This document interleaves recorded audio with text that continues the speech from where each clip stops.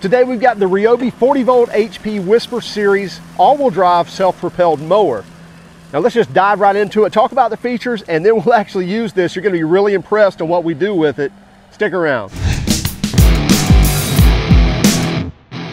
This is the brand new RYOBI 40 volt HP 21-inch self-propelled Whisper Series mower. Now this is an all-wheel drive mower, so we get drive wheels in the back, which is typical on self-propelled units, but we also get drive wheels on the front as well on this. It is part of their new Whisper Series. Now I'll give you a little hint. If you see anything from RYOBI in their OPE lineup or their outdoor power equipment, and you see the Whisper Series on there, that's the top of the line of their equipment. So that's going to be the quietest and most powerful tools, or everything with the Whisper Series on it. And you'll see that on the mowers like this, as well as even like the string trimmers and blowers as well. So you'll see a lot of those things, but when you see the Whisper Series, that's going to be the top of the line units. So here we have the 40 volt, which runs on 2 different batteries. Now it doesn't run on 2 batteries at the same time. It actually has 2 battery ports that are both live, but it runs on 1 battery at a time on their 40 volt platform. You get LED lights here on the front so we can mow at night. People ask me all the time, who wants to mow at night? When you live in Florida and it's 100 degrees all day long, then you find a way to mow during the dusk or even into the evening. So those are very well used in those places where people absolutely understand the need to mow at night, or at least the desire to mow at night. And you can do it now with the LEDs here on the RYOBI mower. Now before I turn this thing upside down and so we can take a look at the bottom, I want to point out one of the things I really like about RYOBI's mowers is this folding handle. It's so easy to use. You just flip that switch, lay it down, it clicks into place, and now I can pick this mower up. Same thing when I want to stand it back up, just flip the switch right here and it stands right back into place. And you have 2 different notches that you can choose from for setting that handle. But just so easy to fold that over, lock it into place, and now I can stand it up for storage, or in this case stand it up so we can look at the underneath of this mower. Now we can see right away that we have a dual blade system, as well as we can see the drive motors here on the back. So here's the back wheels and there's the drive motor with the live axle. And up here is the drive motor for the front and the live axle across there. So that's going to be when you have it in all-wheel drive mode, which you have a switch to switch that out. We'll show you here in a moment. Then it will call on these front wheels, or you can leave it in just rear-wheel drive, and these front wheels don't drive or don't pull. Just the rear wheels will do the self-propelling. So you have a switch where you can operate that in and out of the all-wheel drive mode. So I wanted to get a good measurement of these blades, and when we measure the blades, we're right at 21 inches across the blade. I'm glad to see that. And a lot of times when they say a 21-inch cut or a 21-inch deck, then they're literally meaning the deck, and that's not the case on this. We get a true 21-inch cut from the RYOBI blade, because from blade to the blade tip, we're at 21 inches. So the actual outside dimensions are about 23¼ on this deck. Now this deck is a composite deck, but I'm seeing some beefing up, if you will, from previous models that I've seen, because in some previous models, when the deck got hot, say on a hot day, it seemed to twist a little bit and we'd get marks in here from the blade actually contacting that. But I'm seeing some ribbing here, which should give us some additional rigidity in this deck. And by the way, the deck is warranted for a lifetime. The mower has a 5-year warranty on the mower itself, but the deck has a lifetime warranty on that. Now right here's an interesting piece. So right here, a lot of times you would see a mulching plug, because it's actually a rear discharge when you have the bagger set up, and you can also do a side discharge as well. We'll go over that in a moment. We'll also go over this, and this is a kind of a unique option on RYOBI's mowers that make it very easy to switch from mulching to actually bagging. Something else unique on the RYOBI mower is you'll see here the made in the USA with global components. So this mower is actually made in South Carolina at one of RYOBI's new facilities, and they're intending on increasing that production at that South Carolina facility as well as that grows to do more of this. So are there some global components in this? Absolutely. So some stuff coming from overseas, but as far as the build and a lot of the manufacturing is happening right here in the USA. So we say anything that's happening more here on our side of the sea, then we're all for it. So glad to see that made in the USA sticker there. Now we'll see right away we have larger wheels in the back, and they are rubber coated, and they're 10 3/4 inch wheels. I think they call them 11s, but that's 10 3/4 inches. So we get a hard impact resistant plastic, but up here is kind of a rubber overmolding. I think it's still a plastic, but it has that rubber feel to it, but nice and solid. The wheels are solid on there. Almost 11 inch in the back, and then on the front, right at 8 inches or 7 3/4 inches. So I believe they call those 8. So 8s and 11s, 8s on the front and 11s on the back. Now here on the opposite side, we'll see the side discharge here. So that's not going to be active, if you will. It's got a spring-loaded flap. So that's going to keep things closed while you're mulching and while you're bagging. So if you're mulching and bagging, that stays closed. We don't have to worry about it. So if we want a side discharge, all we do is take the side discharge chute, we lift this up, and these two things here will slip into those little units right there. So the kind of a tongue and groove type of system, and that's locked into place. So that's not going anywhere. Very easy to just slide that in, lock it into place, and now that's in there. It's not going to go anywhere until we lift this back up, and then we can just slide it out. This is also our height adjustment, and we can do this with one hand, and it's going to lift the whole mower up and down. We don't have to go to all 4 wheels. We don't have to do 2 of them, just one piece here, and I can easily do this with one hand. So I can put it all the way down, and we get a cut height of about 1 inch.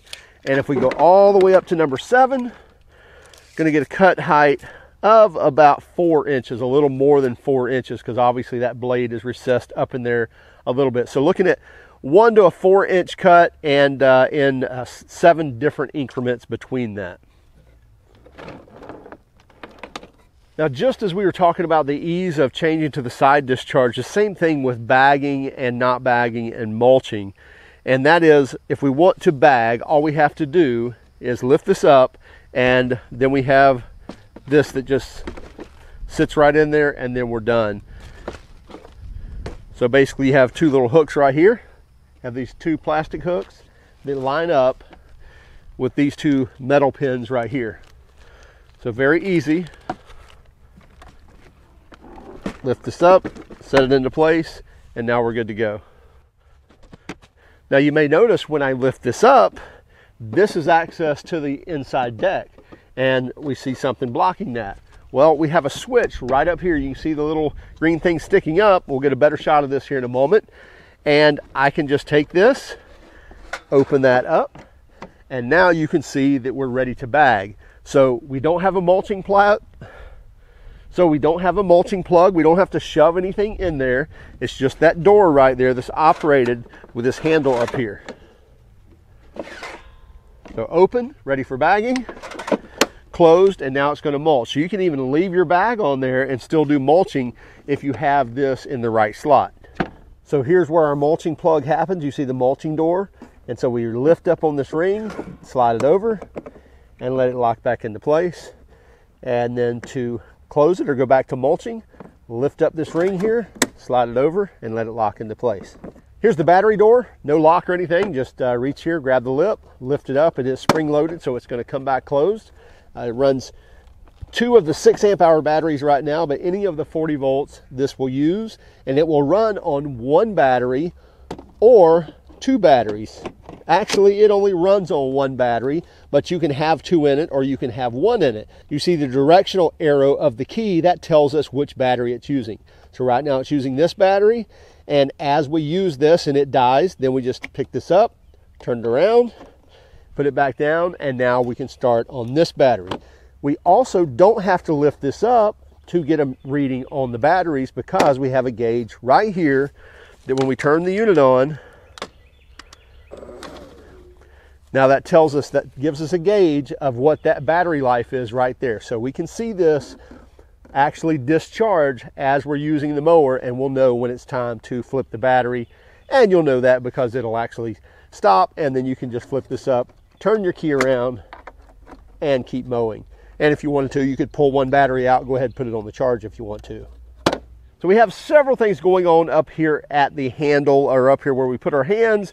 First thing is the handle release. We were showing how easy this is. Very easy to flip this up and fold this forward if we need to. And by the way, it works in either direction as well. So when you flop it all the way down or fold it forward, then you can pull it that way. So really easy to fold that handle, as well as to change the position of that handle also. So you see there's the low position and there's the high position. We also have right here is the all-wheel drive switch. So on the left is going to be rear-wheel drive, and there's a marking here. And on the right is going to be all-wheel drive. So that's going to tell you all the wheels are going to be driving. And on the left, it's just going to be driving with the rear wheels. This is our safety lever, so this has to be pulled in for both the mower to actually roll forward as well as for the blades to be engaged. Now, if we want the blades to be engaged with the handle pulled in, we hold down this button here.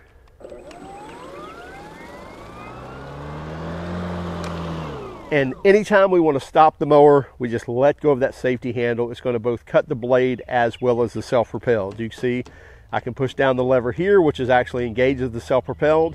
It's not going anywhere, but if I pull this, now the mower is actually going to want to roll forward. So again, if we want to stop the mower from doing anything, we let go of the safety lever, and now the mower has lost all its ability to really do anything under power.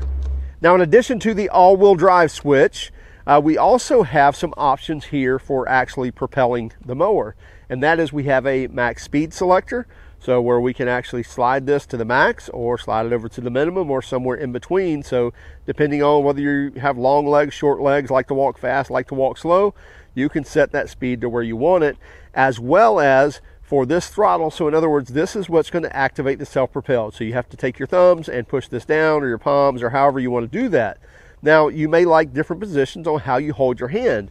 We have a little lever right here, and you can pull this and put it all the way down here if you want to, or you can kind of push it with your thumb, or you can pick it up and put it all the way up here to where now you may just want to, you know, put your the pads, your palms on there to hold that down. So you have some options on where you want to put that lever so that you can activate it in a comfortable position. And here's a better shot of that all-wheel drive button there, to where on the right hand side you can see all-wheel drive. It's in all-wheel drive mode. And then if you push it to the left, it's going to be in rear-wheel drive mode. And neither one of those are going to operate until you push down on this. And by the way, you can mow without pushing that down and just push this mower around. The only thing is you're actually pushing against the motors on it. So you actually hear the motor kind of whine as you're pushing it. So it's not so easy to do as just like a freewheeling mower. So I'm going to put the bag on it first. And we'll run this with the bagger.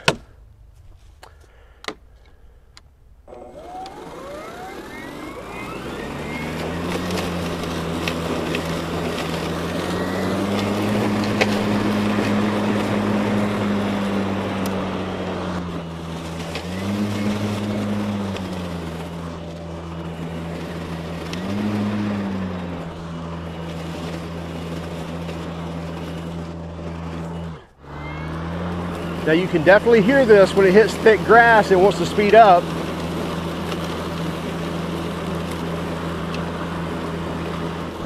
Hasn't done it yet.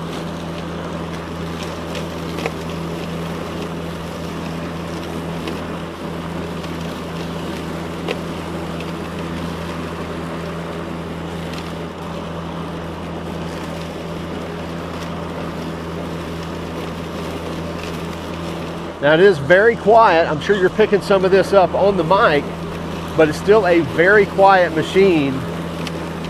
You'll hear me get off in the thick stuff, and it wants to speed up. Then once I get in the thinner stuff, it calms back down, back in the thick.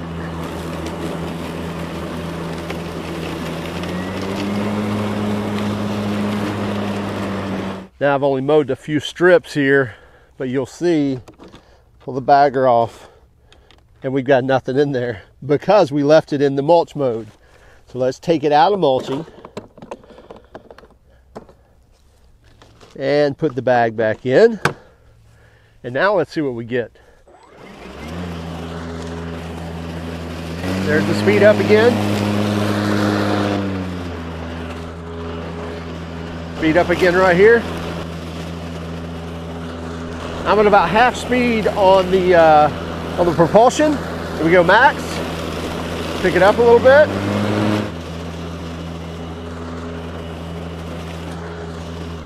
One thing I noticed in max speed is we're leaving some of these stragglers of, and this is just a This is a product of Bahia grass, and you get these seedlings that are really tough to cut. They really are, whether you're riding a zero-turn rider or a push mower. And so you'll see it'll cut the tops off, but kind of leave these.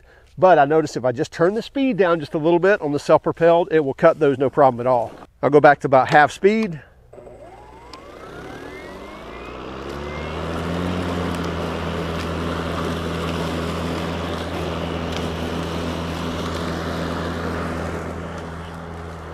And you see now it took care of them. And I'll hit these for the first time.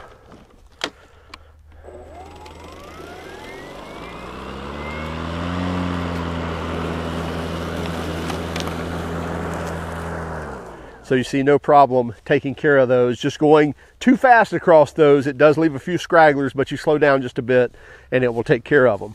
Now let's take our bagger off after we had the mulching spout in the right place. And you see just after a few strips, we're catching the majority of those grass clippings. Okay, now let's use the side discharge.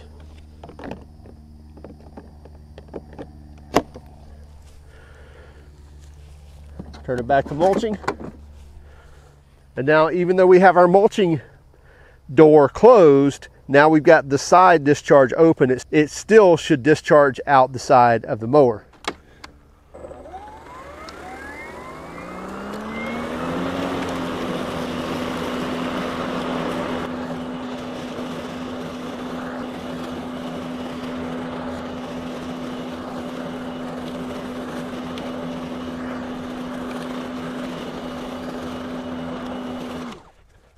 Okay, now let's see just how much power we get from the RYOBI 40 volt HP.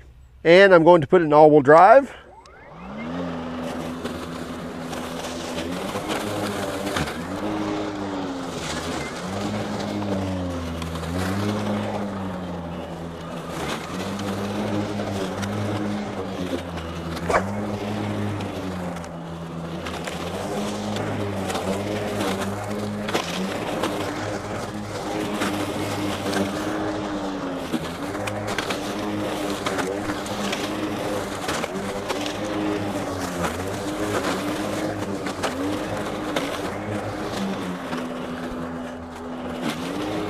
I have to be honest, I did not think it was going to have this much power.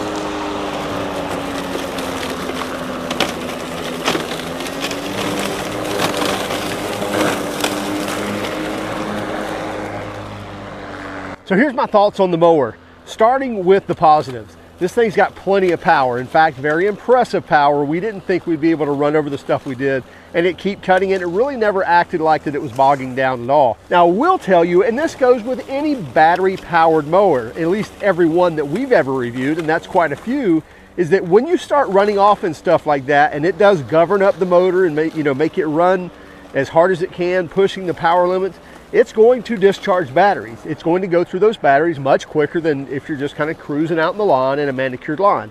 That totally makes sense. That's going to happen. So no marks against that. Plenty of power.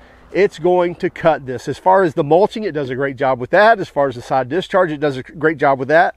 On the mulching door, this is a great idea and it works good. However, we did notice that once you get some grass in there, there's a little track it rides on. It will fill that track up with grass, and so you kind of got to move it back and forth to clean that out, and then it slides very easily. And we've noticed that the wetter that is, the more that happens.